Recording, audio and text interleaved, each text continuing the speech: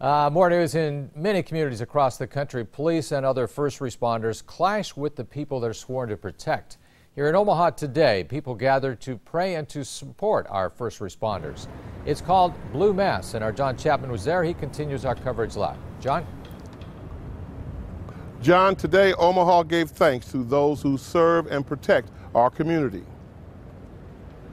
Under the American flag, the Omaha community gathered at St. Pius X Catholic Church to pay tribute to the men and women who serve our community and to honor those who lost their lives in the line of duty.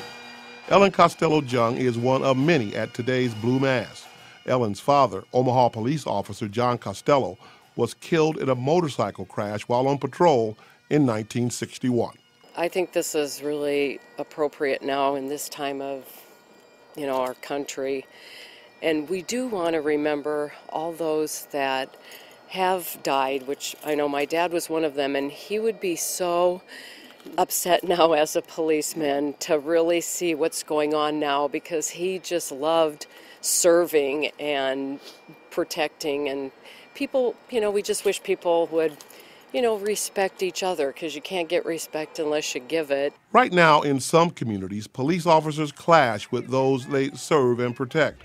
In Omaha today, this community came together to pray, to remember, and to give thanks. It's a fantastic event.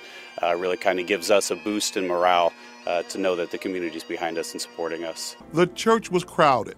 Many students from St. Pius and St. Leo Catholic School here to listen to the Archbishop and to realize those in uniform are real people with real families, just like the people they serve. There are a lot of things going on around the country that ask for our reflection and prayer, I think.